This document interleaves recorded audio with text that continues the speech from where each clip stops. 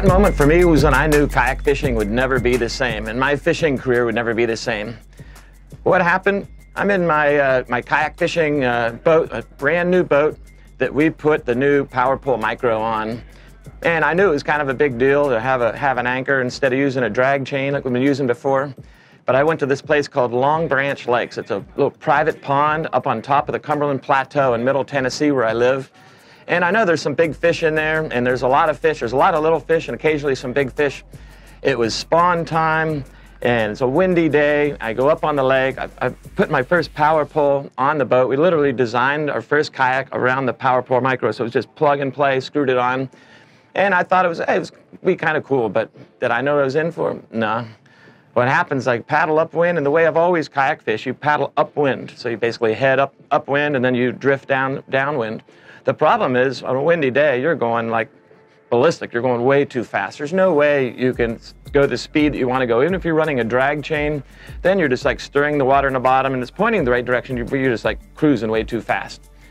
So today is going to be different.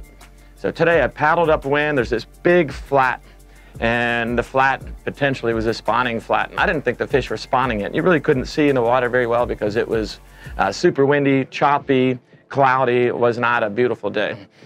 Go upwind. I've got my first ever power pole remote around my neck, and I'm standing up, and I go boom, boom, and sure enough, it goes down. It stops. I almost fall out of the boat because I'm like going like Mach 10 with the wind blowing me, and it just locked me down. It was like, holy crap, it literally almost fell out of the boat. That was the first thing I remember. And I was like, okay, from now on, I got to make sure to be a little more careful when I put this thing down. I need to either be sitting or not going as fast.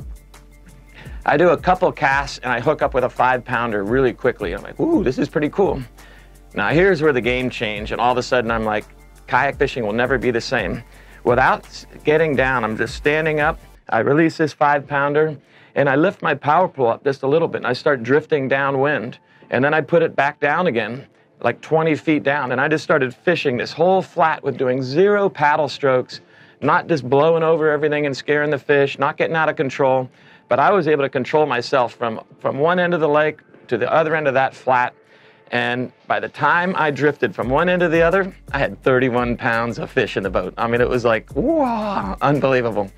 At that moment, it was game over. I was like, okay, from now on, when we designed kayaks at Jackson Kayak, we're going to put Power Pole Micro mounts, period. Like it's a no-brainer. We have boats right now, we're putting dual Power Pole mounts on the back, like our Bass 360, Angler 360. Why? Because that moment for me was just like night and day difference. It went from a kayak is like an amazing craft, except for the fact that when the wind is blowing, you're just like, oh, wow, off you go, and you can't control yourself very well, to in full control. Anyway, that was like, what is a 31-pound bag to me for that day? That was pretty awesome. Now, did I mention that I lost like my 2 biggest fish? No, but that had nothing to do with anything other than user error. But Power Pole changed my life for sure.